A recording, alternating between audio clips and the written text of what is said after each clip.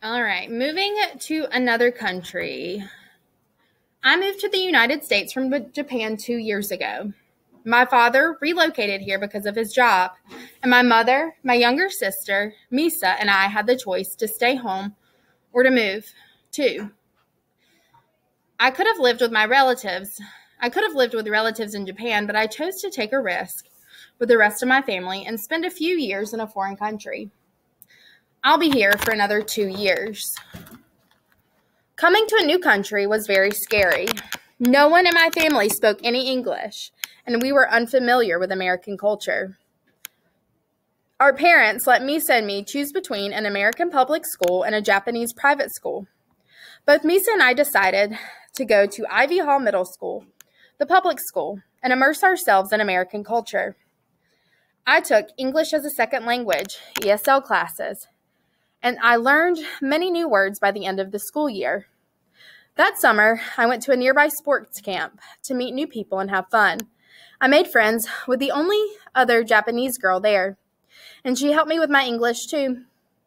When I went back to school in the fall, I knew enough English to understand most of what was happening around me.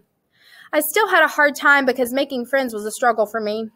I spent many extra hours doing homework because I had trouble understanding the assignments and translating my thoughts into English, but I never stopped trying.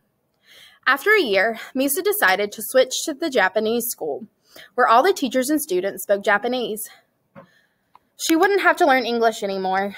Making friends was easier for her there, so Misa's decision made her happy. I could have switched schools too, but I chose to stay where I was.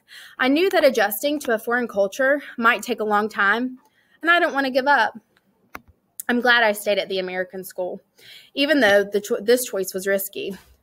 My English is pretty good now, and I've adjusted in many ways. I'm learning more about American culture, and I'm starting to feel like one of the crowd. The culture at my school still feels new to me, though in Japan, teachers and students have a different relationship than they do in America. In Japan, your teacher is your friend and may even come to your home. In a way, the teachers and students in Japan are on the same level, and they work on learning together as a team. Last summer, one of my teachers from Japan visited me in the United States. We went sightseeing and had a fun time together. I don't know if many American teachers and students would do that. I'm glad I took the risk to come to the United States instead of staying home where things were safe and familiar.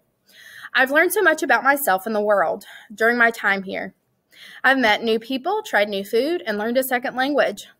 None of it has been easy, but I know this risk was right for me.